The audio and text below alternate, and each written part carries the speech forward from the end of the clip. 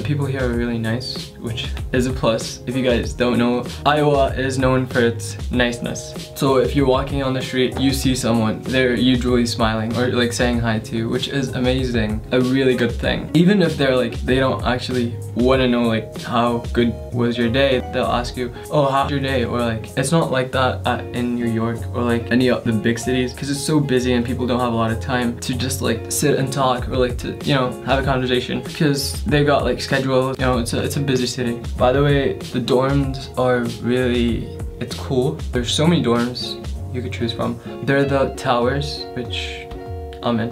The towers are like these two huge like buildings, and they're probably the two tallest buildings in the whole Cedar Falls area. And you get this like amazing view of like the campus. I think from my window I can see the clock tower, which is amazing.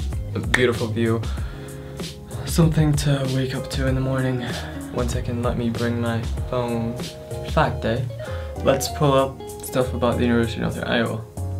Using my friend Google, because what can you do without Google? Let's talk about history. The reason they found the school was, there were two main reasons. The first reason is that they wanted to house the orphans of the veterans for the First Civil War. And the second was that they needed a place for like education. So in 1876, the school was named the Iowa State Normal School. And the school's first building was opened in 1869. It was known as Central Hall. Central Hall included living areas for the students and a lot of classrooms. But then in 1965, a fire broke out and it destroyed Central Hall. Now then the Cedar Falls community and its citizens, they donated $5,000, which was huge sum of money back then, to build Gilchrist Hall. First name was Iowa State Normal School, and then from 1967 up to the present, it was named the University of Northern Iowa. We know a bit about the University of Northern Iowa. Let's talk about cool stuff like activities. You do have a lot of activities to do.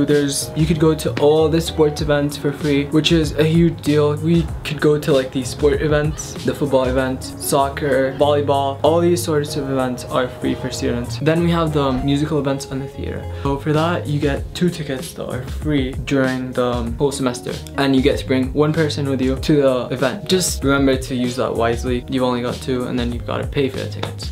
Alright, so activities like that, and then you've got homecoming, which just finished like a week ago. Was it a week ago or 2 weeks ago? Don't quote me on that, but it was fun. It was a blast.